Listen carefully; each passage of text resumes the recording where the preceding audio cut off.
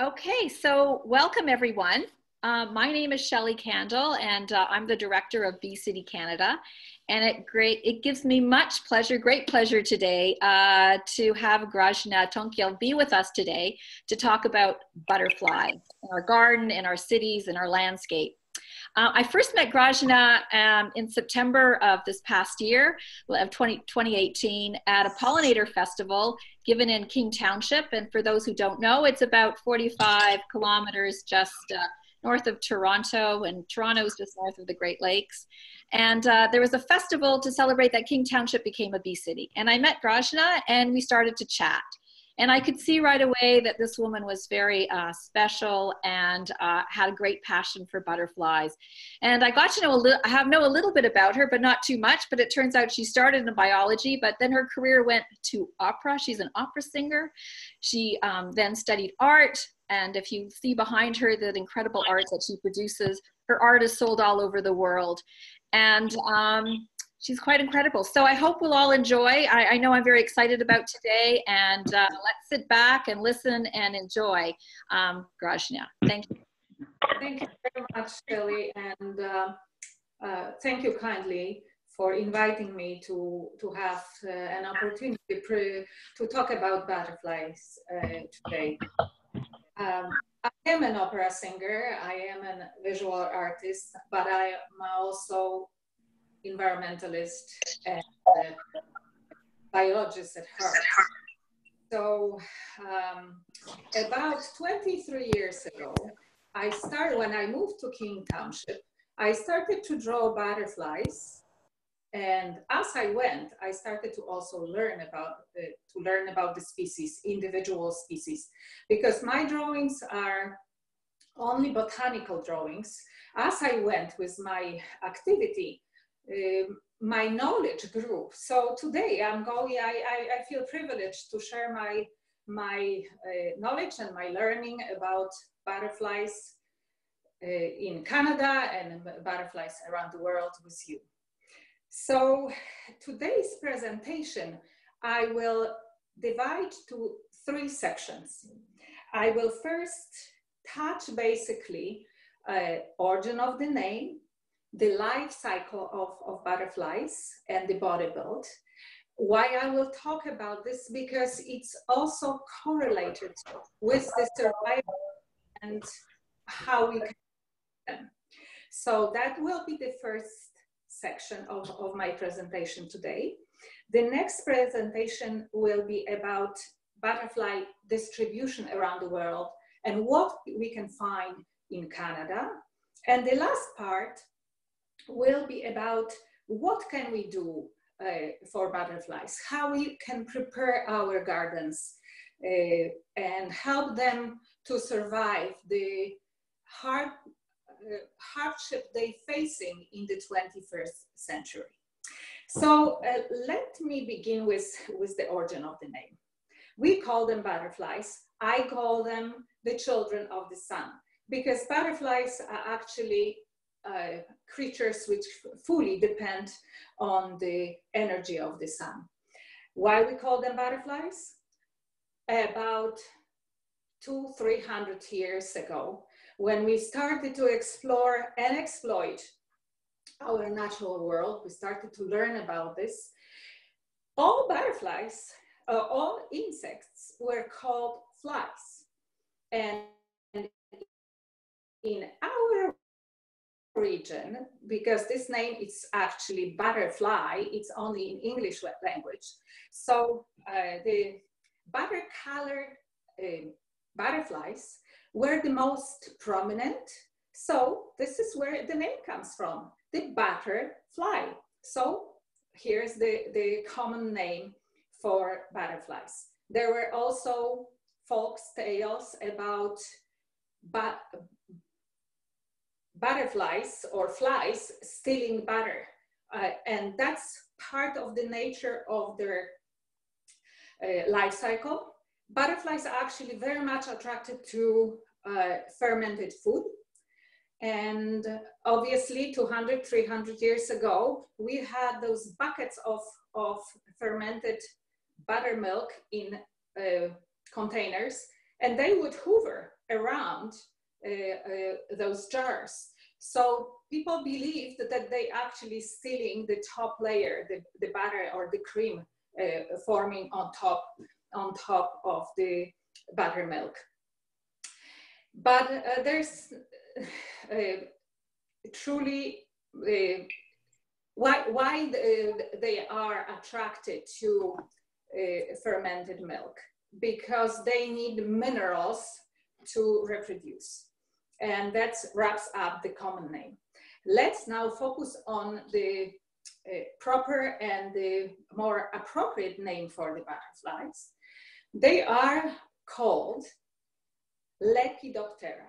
The name was given to butterflies and all other species by Carl Linnaeus.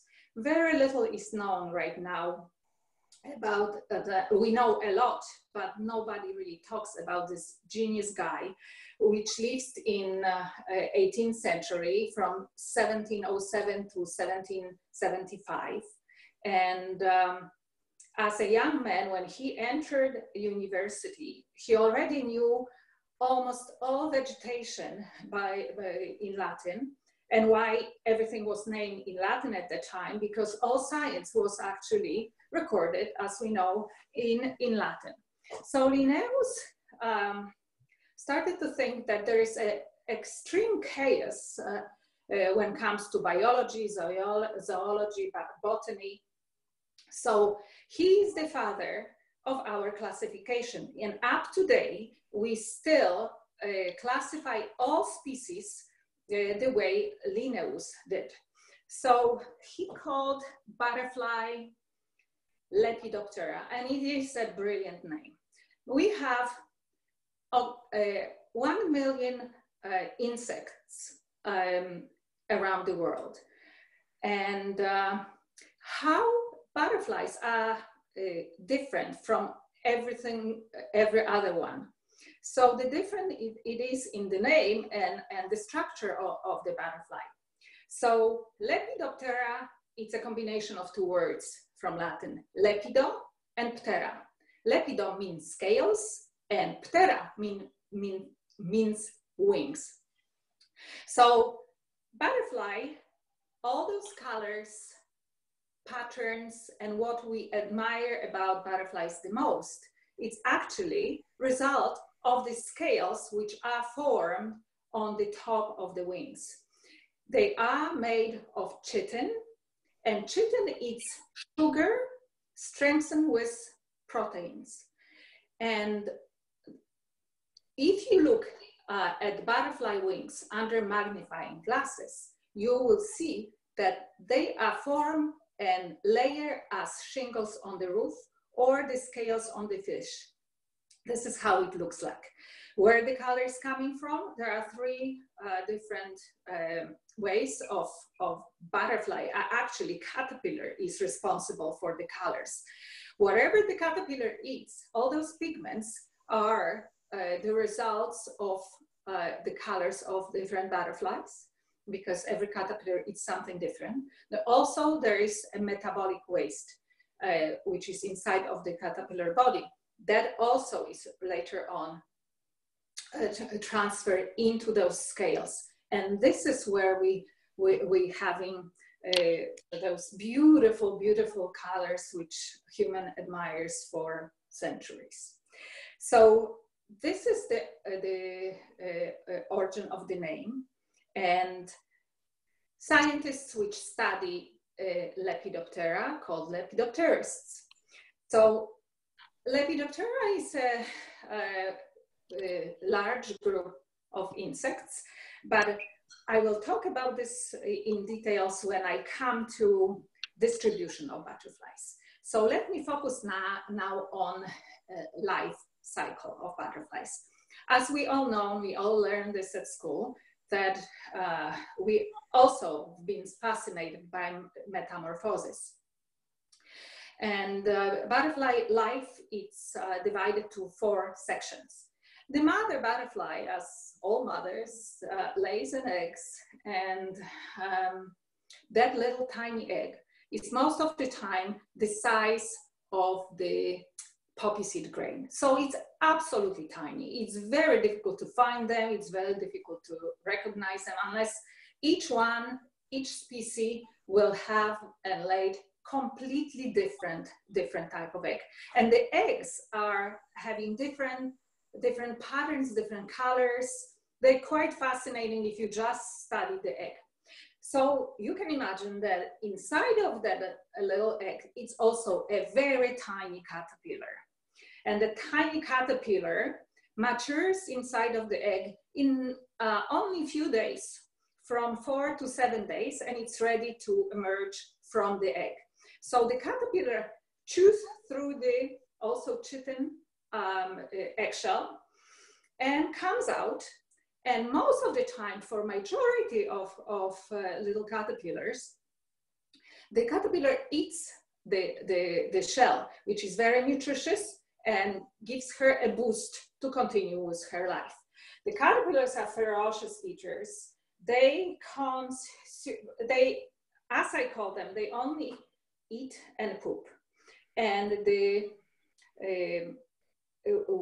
poop, the butterfly poop, is called frass. So they actually produce a lot of frass, and they grow about in 7 to 14 days, depending on the species.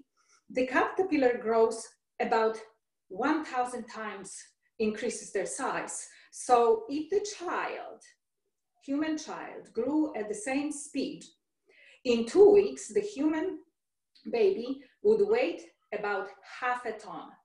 So it's a very fast growth, and imagine, it's only 7 to 14 days. So butterfly caterpillar eats ferociously. I'm not going to describe the body because it will take too much time. But it grows, eats specific food for a specific species of butterfly. So sometimes they also, as monarchs, dependable on just one type of food. So disappearance of food source for the caterpillar is also so tragic, then they disappear from the planet. And that's what we are seeing around. The disappearance of habitat and disappearance of host plants for caterpillars, as we call it. So when the butterfly matures in 14 days, it's big and much slower than at the beginning.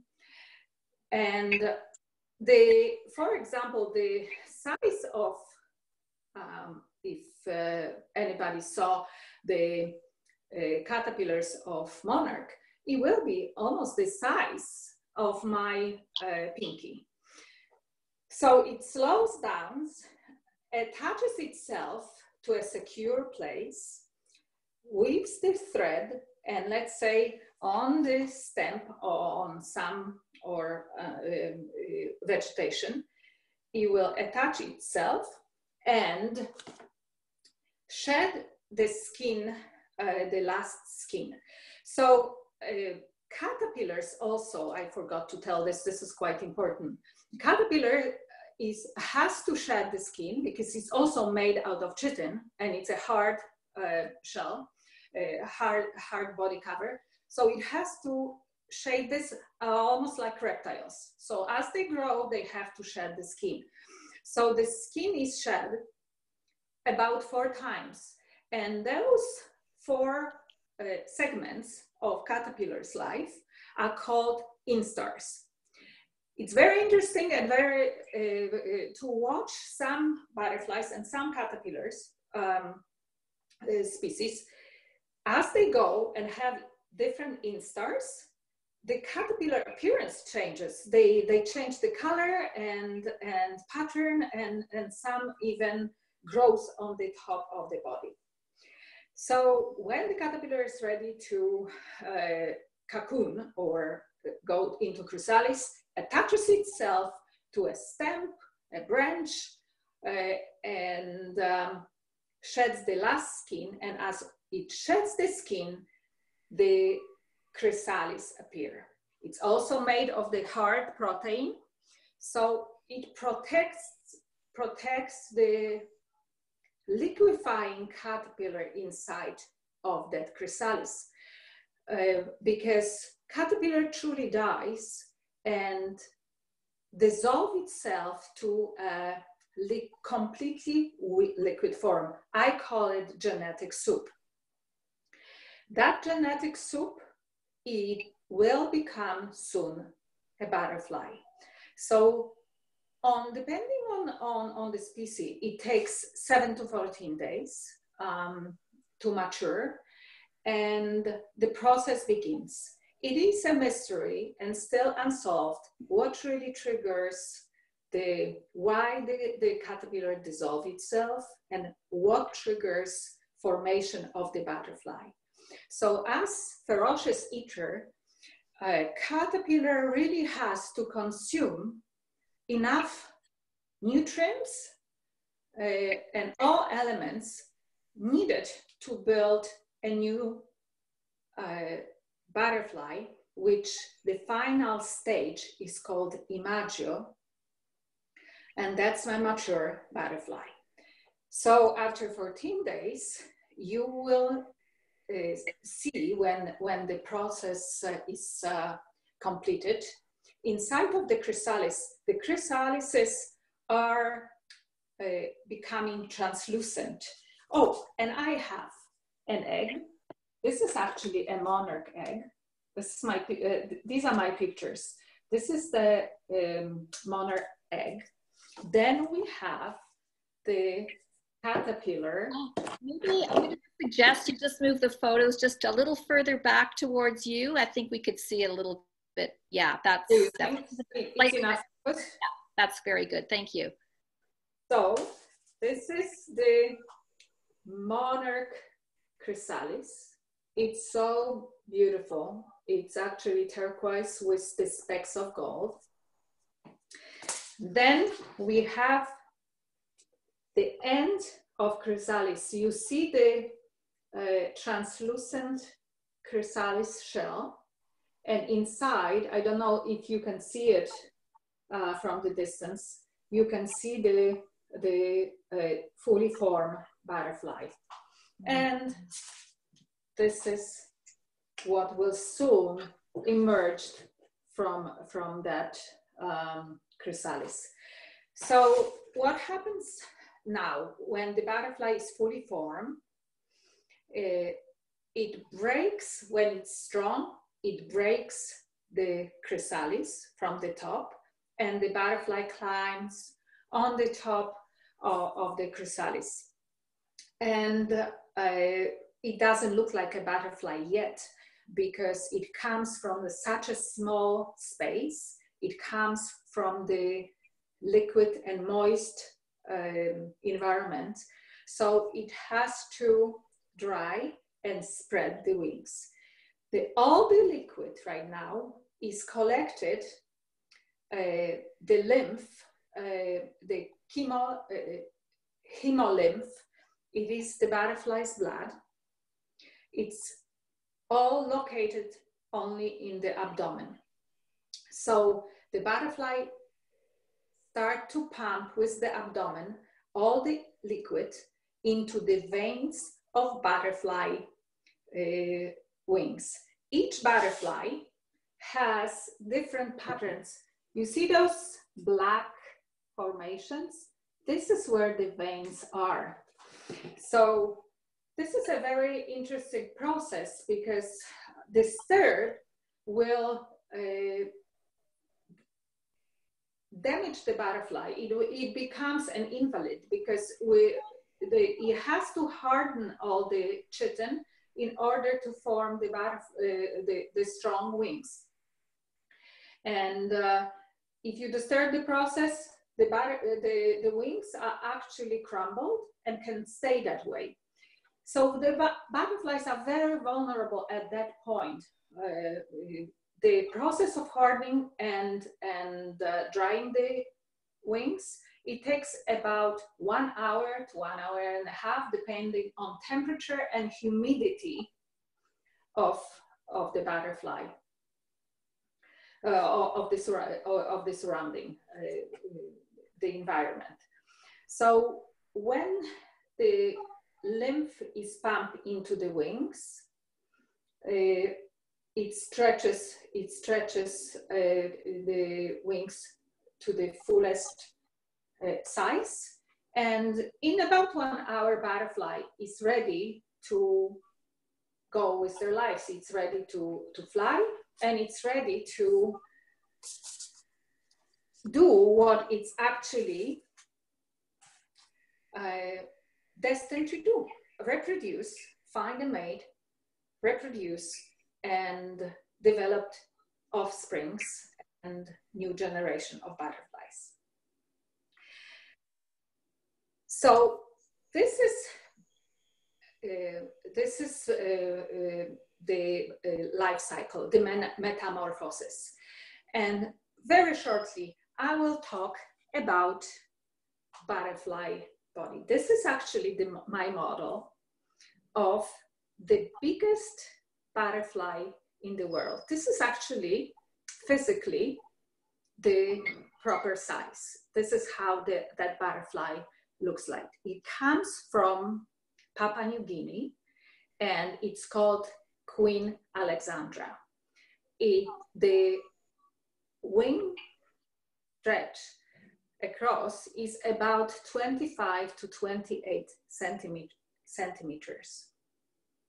And I will just briefly tell about the story about Queen Alexandra, because it's a fascinating butterfly. They live, of course, in a tropical forest and of New Guinea, and they don't come down to the bottom of the canopy of that rainforest. So in order to actually hunt them or bring them down, Aboriginals, they shoot them with the arrows. There is a huge market. They almost extinct, as you can imagine. Everybody wants to collect. We've been collecting them for centuries. So apparently, current market for the Queen Alexandra is about $5,000 for that butterfly. And let us look about the body of the butterfly. It has a head, 2 eyes on the side, abdomen, thorax and abdomen. The middle part, it's thorax between my fingers, and this is the abdomen. The head is equipped with 2 eyes, 2 antennas, and proboscis. I don't know. Okay, if I put it on my against my jacket, you can see the proboscis. Proboscis is normally coiled under the chin, and when the butterfly flies, you don't see the proboscis. So let's start with the proboscis. Proboscis, it's a straw. Let's call it straw. It's proboscis, which is used by the butterfly to suck the nectar or any liquid they feed on from the environment. Let's say from the flower, if this is a flower, if they feed on the flower. Butterflies eat only a liquid diet, so this is why we love them so much. Not only are they beautiful, but they don't bite and they don't spread any diseases. Never ever was anybody recorded any disease spread by butterflies, and not like other insects. We don't like them that much. How do you compare butterfly, beautiful butterfly, so fragile and so beautiful, to, for example, a mosquito, which is a nuisance? And then butterfly has 2 eyes. They have decent vision. We have 1 lens, but butterfly has about 1,700 little lenses, and the combination of all those 1,700 lenses, it's responsible for the butterfly vision. They see light extremely well. They see color, but the sharpness of the vision is not as strong as ours. They also see ultraviolet light, so that spectrum we don't see. And they quite often can mistake because they don't see the pattern very well. So they sometimes mistake the female for a male, or not necessarily the other species. So they fight. There are butterflies, including our beloved monarch. They are territorial, so they claim a territory and wait for the female to come. So it must be a nice plot of land to attract the females. So you may encounter another male visiting, so that is finishes with a duel between two males. When you see butterflies chasing each other, it's most of the time two males chasing each other. So that's the butterfly vision. And there are two antennas. Antennas are quite important because they're very important for the reproduction. The strongest sense in butterfly, it's actually the smell. And butterflies, they smell, their sense of smell, it is in the antennas. The antennas are also used for balancing during the flight. And each butterfly has a different patterns. This is how we classify them also, because they have very different way of flying. So we distinguish their flight and we divide them into families according to the flight. So why this organ and the smell is so important? Because they release pheromones, and the male butterfly is actually able to smell the female before actually recognizing her. And that's another very interesting species I'm going to talk about. This is a Cercopia moss. The male can smell the female from few kilometers. So their sense of smell is far greater than ours. Imagine smelling your companion 2 kilometers from where you are. That's quite incredible. And they actually, by smelling, following, and finding the mate. So, and let's move to the next part of the body. This is a thorax. Thorax, it's our torso. It's like gorilla, full of muscles, and it's made out of 3 segments, and each segment has 1 pair of legs and 2 pair of wings. The wings are attached to the thorax. So the thorax is responsible for the movement of the wings. Thoraxes are also covered with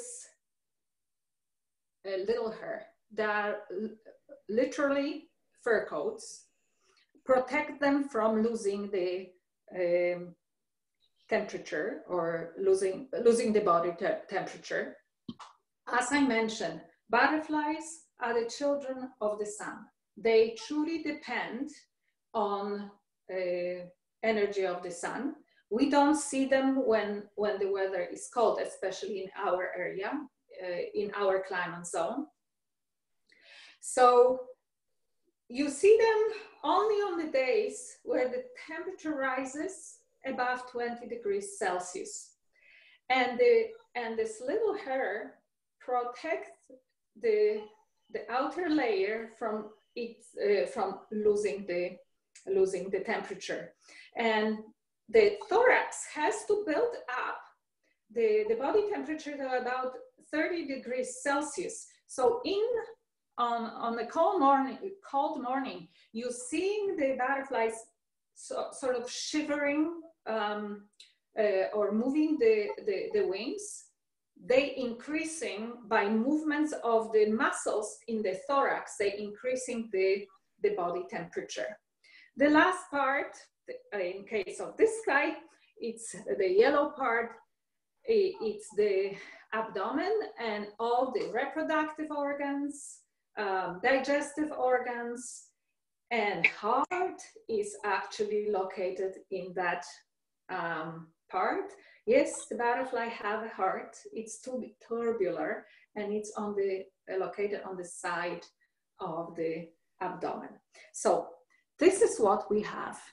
A butterfly, we've learned about life cycle metamorphosis. I briefly touched the anatomy of the butterfly, and I would like to move about butterfly in the world and in our area. Maybe so, I don't want to just, I'm sorry, I don't mean to stop you, but I thought maybe if there's some questions that people have after these two sections, if anyone would like to type in some question, is that okay, Grazyna? Are you all right? Absolutely. Absolutely. So if anyone has questions, just please type them in or unmute yourself. We'll give, okay. I guess everybody's okay, enjoying the talk. All right, just continue then. And please feel free to just to type in your questions as you have them. Thank you. So we have 165,000 recorded butterfly species around the world. That number looks tremendously large. But and that group of 165,000, it's divided to two groups, diurnal butterflies and nocturnal butterflies. What is diurnal butterfly? It's the day-flying butterfly, and nocturnal butterflies, what we commonly call moths, it's the nocturnal butterfly. But there are exceptions to the rules. We also have butterflies which fly during the late hours before the sunset, and we have moths which actually the most active during the day. So it can be deceiving. There are little changes, for example, antennas. Majority of diurnal butterflies, they flying butterflies, the antennas are with clapped, just thin. I don't know if you could see the clap. Oh, probably not. They are clapped, and moths are actually have completely different and quite a few different type of antennas. Some of them look like combs for combing your hair. It's like if you attach combs to the head of the butterfly, this is how the antennas look like. So you can actually, when you see them, just look at the antennas and how they sit. You will be able sort of distinguish, is this a butterfly, diurnal butterfly, or a nocturnal butterfly? When it comes to those two types, the evolution, it is still questioned, but entomologists, they think that moths were first, and this is a subgroup, which is the diurnal butterflies came later. We have 140,000 nocturnal butterflies and only 15,000 diurnal butterflies, day-flying butterflies. So because we don't see them at night, so we're not really paying that much attention to them, but they are extremely important to the ecosystem, because as you can imagine, they pollinate vegetation which is flowering during the night, and nothing else except for bats pollinates vegetation during the night. They much harder to study. Nevertheless, there are about in last 30 years that has been 165 studies around the world about nocturnal butterflies. So let us concentrate on Canadian butterflies. Out of the 15,000 butterflies, the distribution, because they are children of also perpetual summer, so they are more present at the equator. And as we move north on our planet and we move to different climate zones and cooler climate zones, the number decreases. So in Canada, we have about 160 butterflies living in Canada. U of T produced a beautiful book, The Butterflies of Canada. So it's available through the University of Toronto Press, and it tells you in great detail about all butterflies which lives in our country. 160 butterflies, but out of this 160, in a specific surrounding, you will have on average only 10 butterflies. So let's say I'm living in King City. My garden, which 23 years ago, I converted to butterfly habitat and butterfly sanctuary, as I call it.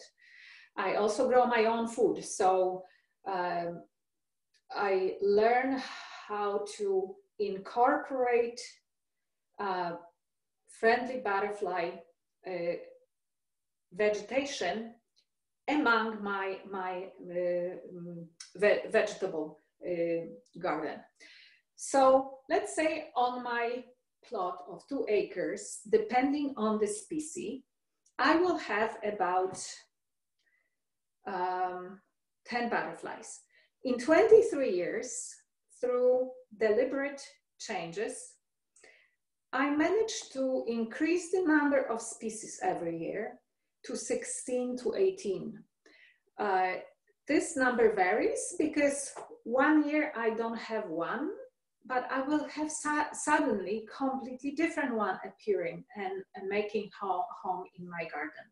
So it is possible to increase the number. We have to remember that not all butterflies feed on flower nectar. So it is a myth because it's actually quite a few of them, they don't. And they drink other substances. They have to be also liquid because they don't have a jaw or they don't have teeth, so they cannot break through anything. Yeah, everything has to be liquid. So they, of course, they go and search for the nectar, flower nectar, but they also drink a lot of tree sap. And I will specifically talk about few different butterflies in our area, which like to actually depend only on trees. They love also rotten fruits. Why rotten? Because the skin has to break itself before they drink that liquid. They also like dung, decaying matter, carrion, and droppings of other animals, because they need a lot of minerals to build the body and developed reproductive organs. So for example, when you have a butterfly emerging, most of the time, the male butterfly will emerge earlier than the female, so they can collect minerals and develop the mature that way. They also, when they mate, they transfer some of those minerals to the females, which is also very important for them to reproduce and produce eggs and the new generation. So, a lot of butterflies will wait. How they get into the tree sap? It's actually other animals help them to get to the sap. So squirrels are very handy. When they break the branches, especially when the trees are getting started to pump their own juices, so they actually drink the sap from those broken little holes. This wraps up more or less the distribution and how do we see the butterflies. As I mentioned, the butterflies are present in all climate zones, and they are also present in Arctic Circle. So how do they differ, the tropical butterflies from our Canadian butterflies? The Canadian butterflies are simply darker. This is just simple physics, because the physics, black color absorbs the heat much easier. So the coloration of the butterflies in our zone, it will be much darker. And for example, this is an example of swallowtail, right? It's dark. Dominant color will be dark. Another swallowtail. This is question mark. As we see, and my favorite butterfly, these are all Canadian, and they are from my garden. This is a mourning cloak. So this is fritillary, and another one. As you see, they are dark. Even monarchs. If you look at the monarch, it has a lot of dark color and pigment, dark pigment in their on their wings. This is queen butterfly, which we quite often in recent years take for or mistake them for monarch, because for a couple of years we really didn't see many monarchs. The last 3 years are much better. So the tropical butterflies, they don't need to stay warm because the surrounding is naturally warm. Our butterflies, they really need to bask in the sun to collect the sun energy, build the body. As I mentioned, they seldomly seen flying below the temperature of 20 degrees. But we have already butterflies which will emerge and start flying around or basking in the sun in 2 months from now. So let's talk now about our gardens and what happens to the butterflies at this time of the year. We have quite a few which are migrating butterflies.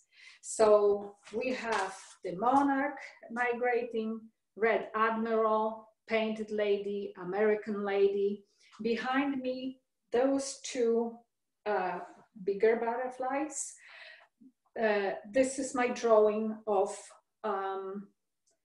painted lady. It is a migrating butterfly. It is present on all continents, so it's widespread. It's an interesting butterfly because the caterpillar really doesn't depend on one vegetation as monarch, not only on milkweed, but they feed on many. They prefer thistles, so it's quite often as a common name called thistle butterfly. And I grew them once when the monarchs caterpillars were not available. I wasn't seeing for 3 years, good 3 years. There was no monarchs coming back and reaching Canada.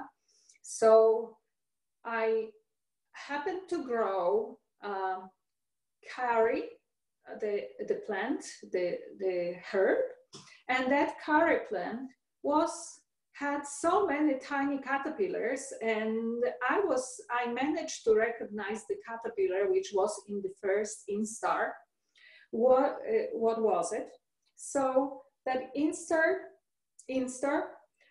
was feeding only on my curry. It was quite a few of them, and that inspired me later on when I raised them to maturity. The emerged Imaggio painted lady sparked my interest in creating those two drawings, the top wings and the underwings. And as you see, if you anybody of you saw in their lives, the top wings are vary from the underwings. So the coloration is different and the patterns are different. So the underwings are more settled and they blend with the surrounding. This is protection and survivorship. And now let's talk about. So sorry, I just don't mean to interrupt, but we only have about 10 minutes left, and yes. Bee City is all about action. And so I know we have many different cities represented here by our participants, and I was wondering maybe we could just sort of focus in with what time's remaining. Now I would like to focus in exactly on what to do with the gardens. Perfect. Or what to do with what the cities can do, what we can all do. Of the sun. Great, so thank you. All the gardens should be in the sun. Creating a garden which is in a shade will not serve butterflies. It has to be sunny location. The butterflies in general will not venture in any shady area. Sun, sun, sun. The children of the sun. Incorporating, as I mentioned, there will be lots of butterflies which they don't feed on flowers. It's like I mentioned the morning clock. It's never seen on feeding on flowers. So learning from available source which butterfly feeds on it. I won't have the time to say about every specific butterflies, but also incorporating all the needs for the butterflies, for the caterpillars. So let's say giant swallowtail, the biggest butterfly, bigger than monarch. It feeds on rue. I planted in between my flower garden. I planted rue, so I have the giant swallowtail for a simple reason, because the mother will always venture to look for the specific plant for the future generation. Black swallowtail or the carrot family. So even incorporating between the flowers, parsley, celery, fennel, wild carrot, don't be shy, queen and lace. What we have seen over the years, we go with the trends in the gardens. oh, this is the trend, this is the color. No, the butterfly, they don't care about the trends. They care about all habits and the stuff really they need for the caterpillars, because we have to remember caterpillars are future butterflies. So Eastern swallowtail, they call the caterpillar will feed on ashes and cherries. Canadian tiger swallowtail will feed on ash, poplar, willow, and cherries. That was the swallowtail family. We have another family which is called sulfur and whites. White are probably the second butterfly after the monarch recognized by general public. A lot of them, we only think cabbage white and he eats the cabbage, but there is actually quite a few beautiful white butterflies. And secret, they're not really white. We don't see the spectrum. They actually, under the ultraviolet light, they're absolutely colorful. We just cannot see them. So there's checkers white and mustard white and Virginia white, cabbage white, and for example, checkered white, it will be white with, it's like a checkered board with the black checkers. They feed on mustard and turnip. Cabbage white, it's not only cabbage, it's cauliflower and broccoli. Virginia white, it feeds on toothwort, but because of the garlic mustard invasive plant, it mimics the toothwort. So West Virginia white is now under the threat, and it's placed on the endangered species list. And we have sulfurs, which are absolutely gorgeous. On my mandala, the yellow ones, this is the sulfur, orange sulfur butterfly. It feeds the caterpillars, they feed on clover and alpha. Pink edge sulfur, blueberries. Clouded sulfur. This is why I have it in my garden. I grow a lot of beans and they feed only on the beans. And we have the dainty sulfur. They really need sunflowers, marigold, dianthus, and we have 300 dianthus species. So when you create in a garden, just add beautiful flowers, which will also support the caterpillar. We have the gossamer wings, and I will quickly touch the American copper. If you have sorrel, there is an English sorrel with the red veins. That's an incredible plant on an invasive site. It can spread by itself. So you will have plenty of American copper. Acadian hairstrike will feed only on willow. Eastern tail blue, clover, legumes, and it will feed on flowers and seeds. Spring azure, one of my favorite, that's the butterfly right there, the blue. I planted few bushes of blueberries and few miniature sour cherries. So that supports in my, it won't take much space, but this is what you do. There is a beautiful example of Canadian all mature butterfly garden. The guy who is responsible for looking at the butterfly, discovering the monarch migration was Fred Urquhart and his wife Nora. They came up with the tagging system. They started very small, but they mobilized 3 countries into looking for butterfly migration. And this is the magazine from 1976, original National Geographic. talking about Urquhart final discovery. In 1997, in Dundas, Ontario, now it's part of Hamilton, there is 2 acres or 2 acres of land, park designated in Dundas only to butterfly habitat and conservation. So they included those little different plants or trees, which actually support the caterpillar. So don't be shy and plant the other vegetation, which are not only focused on butterfly nectar, because the butterflies will find the nectar, but they will not find the,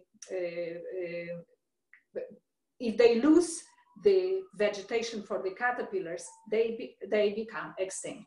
There's an incredible, huge group of butterflies which are called fritillaries.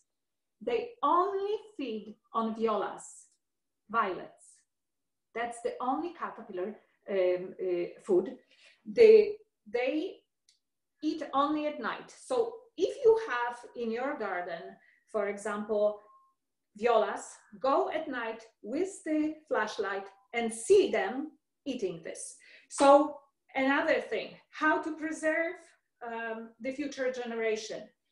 Don't clean up the garden in the fall. Leave unclean leaves, because this is where they hide. Let me tell you what's happening with the butterflies which don't migrate, which stays in our region. A lot of them, majority of them, they stay. So they hibernate because their diet is made, there's a lot of sugar in their diet.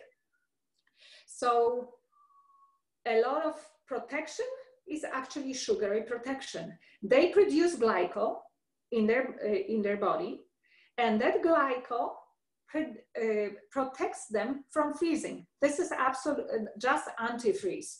So you can find now butterflies in every single form, either egg, first, second, and third, and fourth instar, or the chrysalis, or the mature imago butterfly will be hiding somewhere and trying to survive the winter.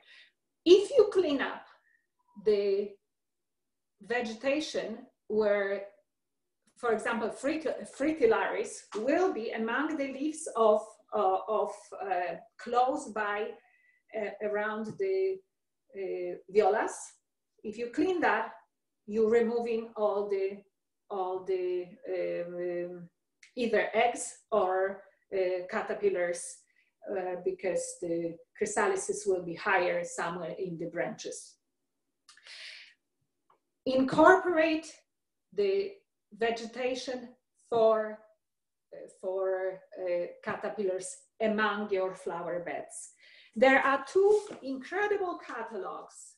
There are 2 my beloved catalog companies, Canadian ones. Veseys, Veseys, I don't know if I am pronouncing it right, Veseys.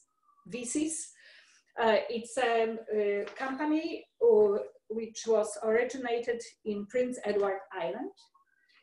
This is their anniversary. They started their business in 1939. And they have all if you get their catalog, which is free, so it's veseys.com, order the catalog, all information about the butterfly friendly flowers for the nectar is there. Every single vegetation is actually rated either butterfly friendly or not, or what deer would not eat.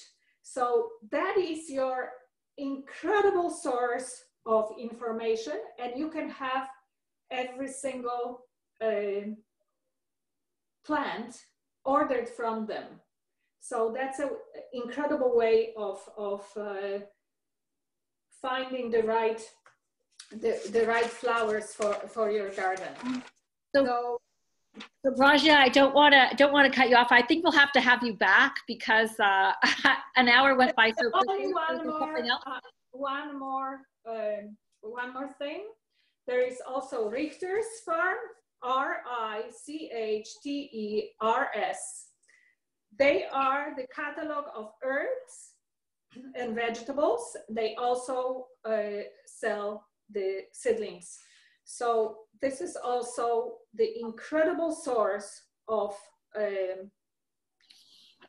butterfly-friendly flowers, coneflowers. And do you remember, butterflies like the flowers which don't have a lot of petals. They have to be like daisy-like. That's their preferred, because they land on it very safely and easily. And also they don't have to dig to the nectar through all the rows. It's not the most preferable plant for the butterflies. So this is the end of my presentation. I hope you have learned something. I've learned a tremendous amount, and I'm very inspired to get to my garden. And I hope all the people who are listening and will also get to their garden and think what to do in their cities and in the landscapes and where they live. So are there any questions? I know there was a quick question about a small saucer of buttermilk in the garden for butterflies. Do you suggest that? Could I tell this story about, it will be funny.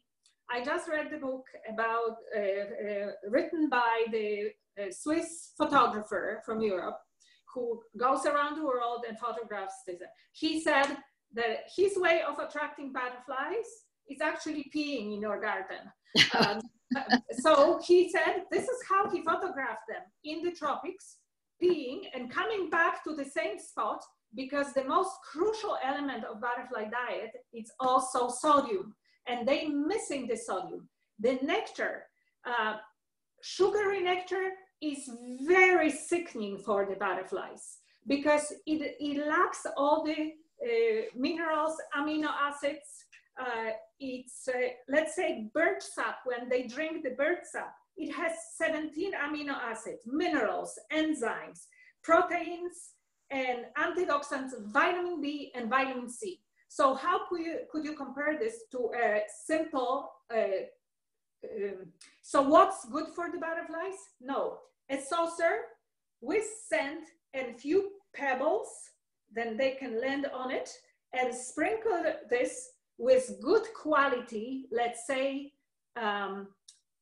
Himalayan salt. That's what I always present to my during my live presentations. I mean, this is over internet, about with the live audience.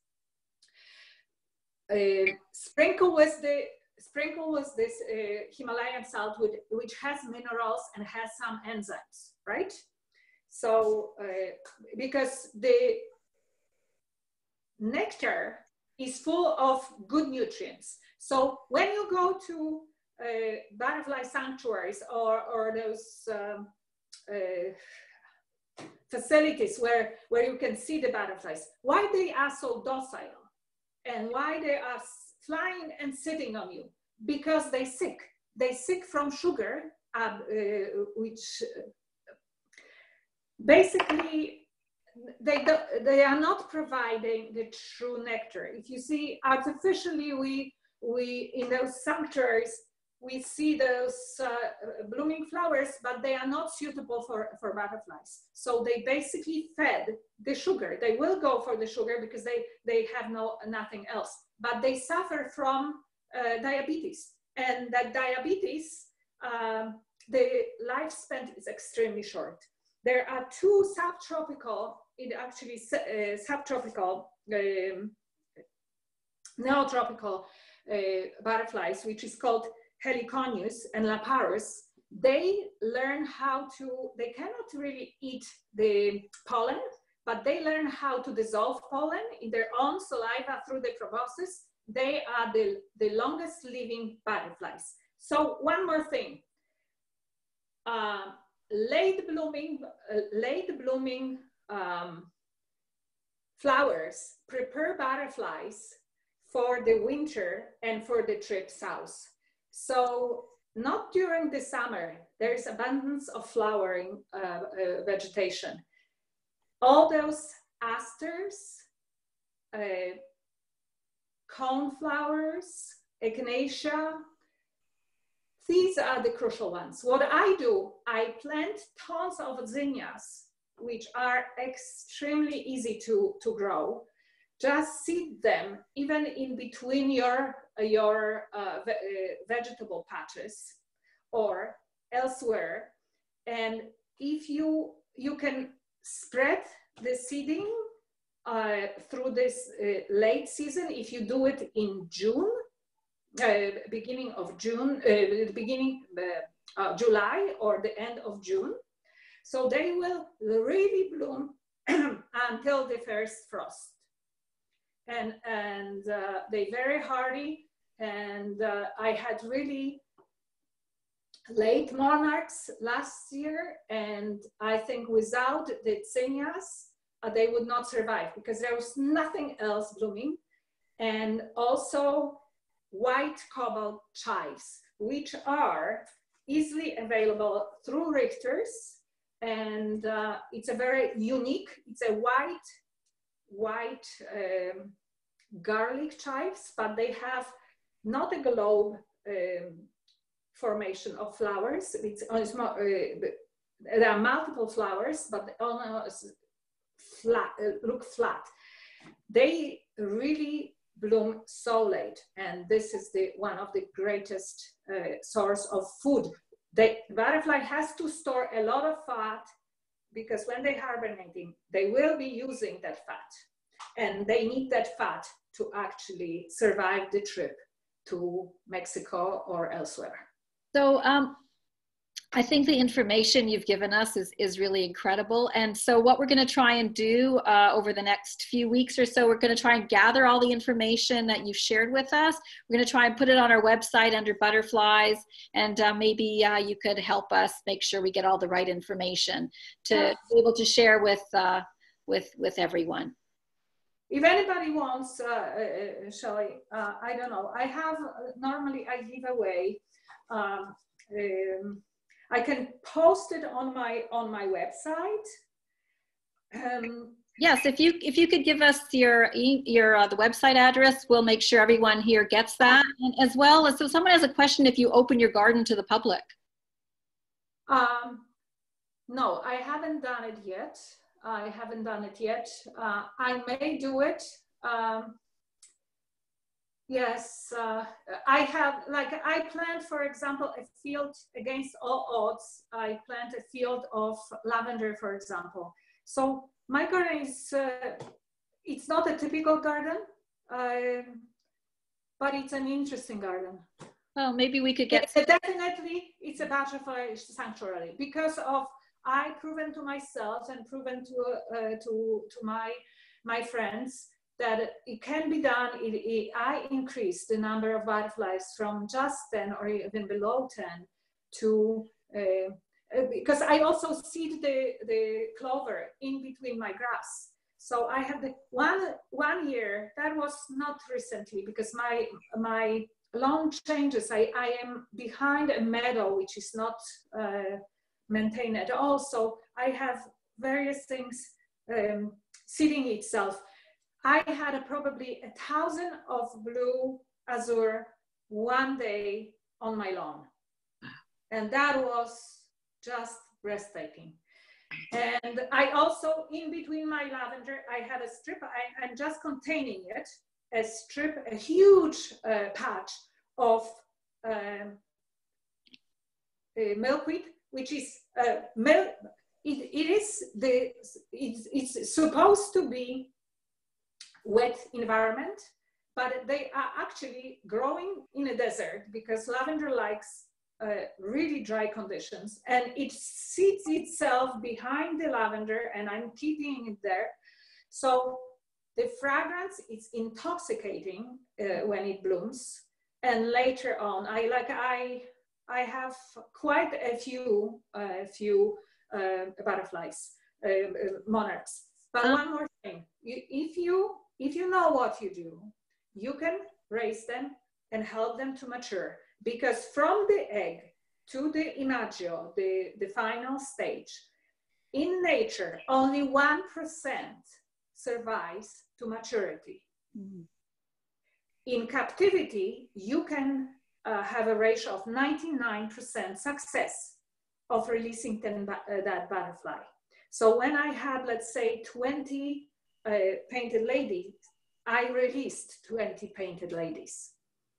And in nature, it will be only 2 painted ladies which would survive from an egg to butterfly and fly south. I hate to, I don't want to cut you off because this is, I know. But we're sort of past the hour. So I'd like to thank all of you that came to participate. So someone wanted to know about the salt name again. That you Himalayan salt. Okay, so we'll write that down as well. We'll try to get that in. Any salt with mineral. It's not the plain iodine, plain salt. That will not do. Look for go to a health food store and ask for good salt with elements and minerals. Okay, all right. So I don't know if there's any questions. Maybe if there are questions, I could forward them to you by email. And absolutely. Okay. And if there's any questions, are people could they email you their questions if they have? Absolutely, they can email the questions. I will probably send you my information about the caterpillar host plants, okay, which should be incorporated in between the nectar vegetation, and I will answer the question the best way I can. Okay. Well, so I also would like so there's been listening to me. Great. Yeah. Thank you so much. There's been many comments and people are very grateful, and they just found your presentation just so fascinating and interesting and really enjoyed it. So thank you again. And thank you all for participating. And just a reminder, the next webinar is a little different topic, but it's really all the same about pesticides. And we didn't really talk about why the butterflies are decreasing, but I think. Oh, great. Yeah. Simple thing in Texas. 40 years ago, we had only 3 million hectares which were sprayed with Roundups. At this current moment, we have 300 million hectares being sprayed with the Roundups. So that's the solution for the monarch disappearance. Okay, we also have Canada have eliminated the milkweed, so we are now reversing what we have done 30 years ago. There was about 1 billion milkweed vegetation eliminated from I have a beautiful milkweed, dried milkweed here. So we have eliminated this incredible plant, and the same way we have eliminated almost 1 billion butterflies from our surrounding.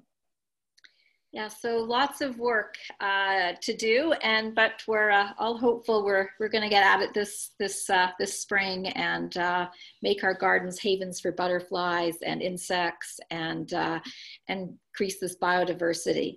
Okay, thank you again, everyone, and thank you so much for a wonderful presentation.